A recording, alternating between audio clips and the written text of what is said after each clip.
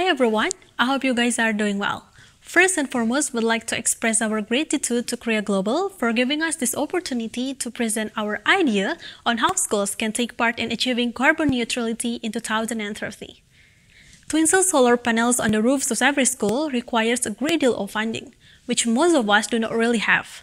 Therefore, we have come up with an idea which is doable, plausible, and cheap. The project we like to carry out is called the carbon negative. The target of this project is no longer zero carbon, yet we would like to go one step further, and that is the reduction of more carbon than we produce. Our first project is called the Carbon Restraining Project, of which the purpose is to minimize emissions, since 100% zero carbon emission isn't possible yet. School creates a policy which bans the use of single-use plastic bags or containers, and that students are required to bring a meal box and a tumbler if they want to buy food in the canteen. For those who forget to bring their meal box, they can use the plates, the mugs, and the cutleries, which are provided with a limited number only, for example, 10% of the total number of the students. And to teach them responsibility, they must clean it themselves after use. This project will run smoothly if the school and the canteen work together hand in hand in reducing the use of single-use plastic containers. Our second solution is to remove extra CO2 from the atmosphere.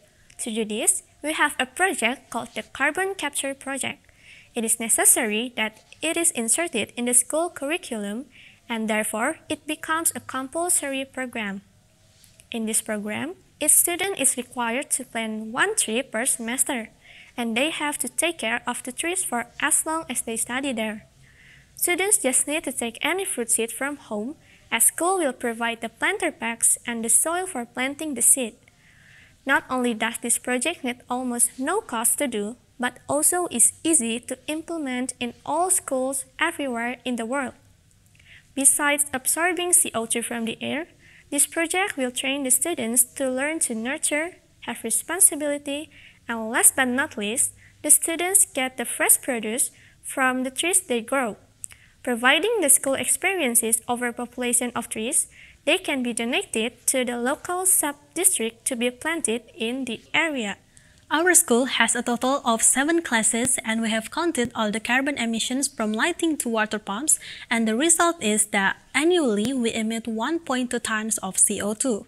With the carbon capture project, in the first year alone, the trees planted can absorb 2.1 tons of CO2. Finally, in the third year, we can absorb 14.7 tons of CO2. As a closing, in the first year alone, we are already carbon negative. That's all from us. Thank you.